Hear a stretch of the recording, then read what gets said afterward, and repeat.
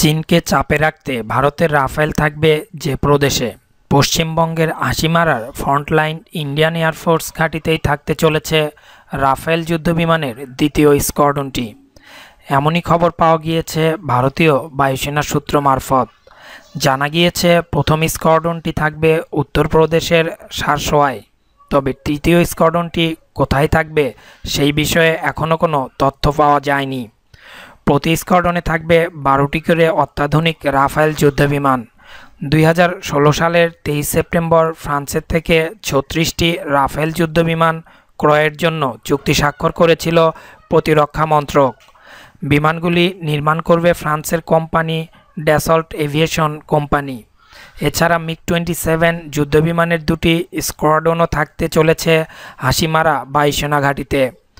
উত্তরবঙ্গে Hasimara frontline Indian air force eastern কমান্ডের কাছে একটি গুরুত্বপূর্ণ ঘাঁটি।